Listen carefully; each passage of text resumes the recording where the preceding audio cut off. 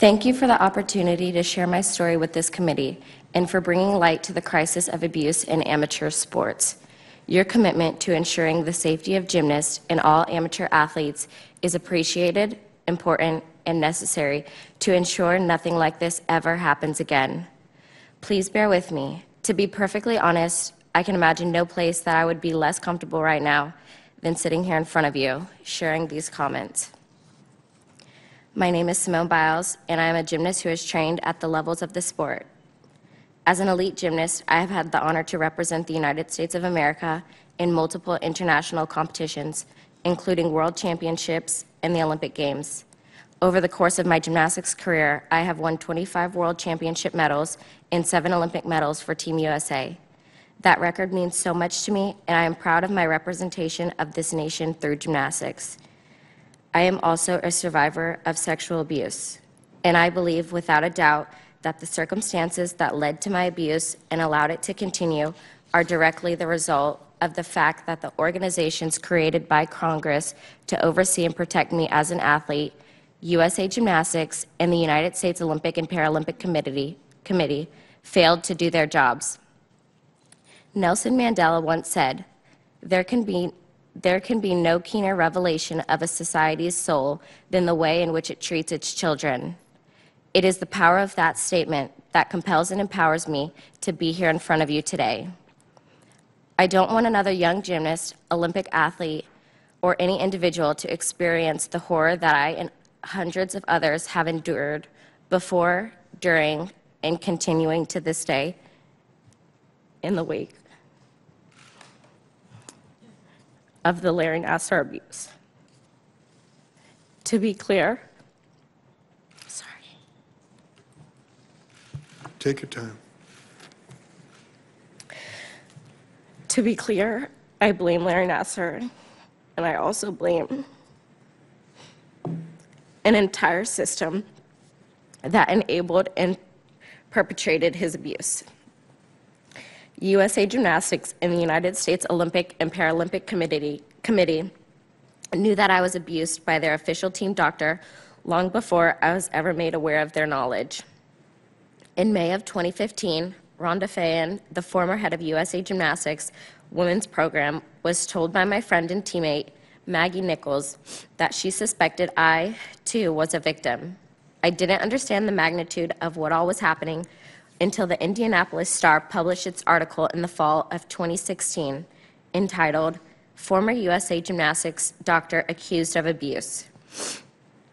Yet while I was a member of the 2016 U.S. Olympic team, neither USAG, USOPC, nor the FBI ever contacted me or my parents. While others had been informed and investigations were ongoing, I had been left to wonder why I was not told until after the Rio Games. This is the largest case of sexual abuse in the history of American sport. And although there has been a fully independent investigation of the FBI's handling of the case, neither USAG nor USOPC have ever been made the subject of the same level of scrutiny. These are the entities entrusted with the protection of our sport and our athletes, and yet it feels like questions of responsibility and organizational failures remain unanswered. As you pursue the answers to those questions, I ask that your work be guided by the same question that Rachel Denhollander and many others have asked: how much is a little girl worth? I sit before you today to raise my voice so that no little girl must endure what I, the athletes at this table, and the countless others who needlessly suffered under Nassar's guise of medical treatment, which we continue to endure today. We suffered and continue to suffer because no one at FBI, USAG, or the USOPC did what was necessary to protect us. We have been failed, and we deserve answers. Nassar is where he belongs, but those who enabled him deserve to be held accountable. If they are not, I am convinced that this will continue to happen to others across Olympic sports. In reviewing the OIG's report, it truly feels like the FBI turned a blind eye to us and went out of its way to help protect USAG and USOPC. A message needs to be sent.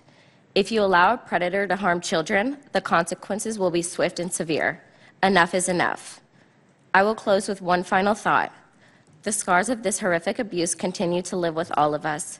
As the lone competitor in the recent Tokyo Games who is a survivor of this horror, I can assure you that the impacts of this man's abuse are not ever over or forgotten. The announcement in the spring of 2020 that the Tokyo Games were to be postponed for a year meant that I would be going to the gym, to training, to therapy, living daily among the reminders of this story for another 365 days. As I have stated in the past, one thing that helped me push each and every day was the goal of not allowing this crisis to be ignored. I worked incredibly hard to make sure that my presence could maintain a connection between the failures and the competition at Tokyo 2020. That has proven to be exceptionally difficult burden for me to carry, particularly when required to travel to Tokyo without the support of any of my family. I am a strong individual and I will persevere, but I never should have been left alone to suffer the abuse of Larry Nassar. And the only reason I did was because of the failures that lie at the heart of the abuse that you are now asked to investigate. Again, I appreciate the opportunity to share my thoughts with this committee today. I want to sincerely thank each of you for joining the survivors of this abuse to do what we all can to prevent anything like this from ever happening again. Thank you.